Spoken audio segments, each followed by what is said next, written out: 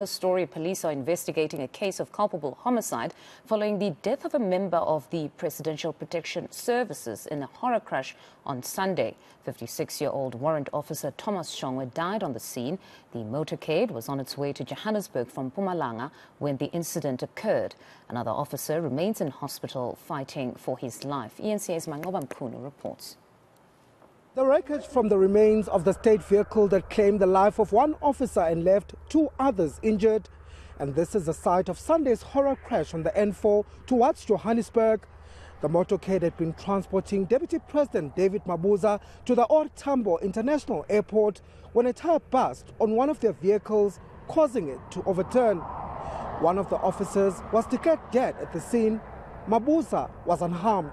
The 56-year-old member had 31 years of uninterrupted service, having joined the organization in 1991 as a student constable.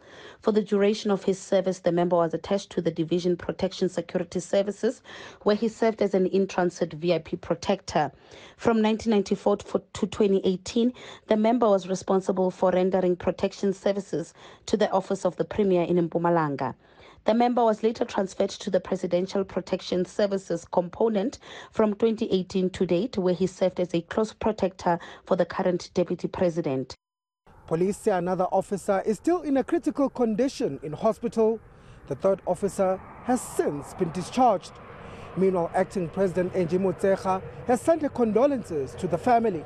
SEP says they are saddened by the incident and are investigating the cause.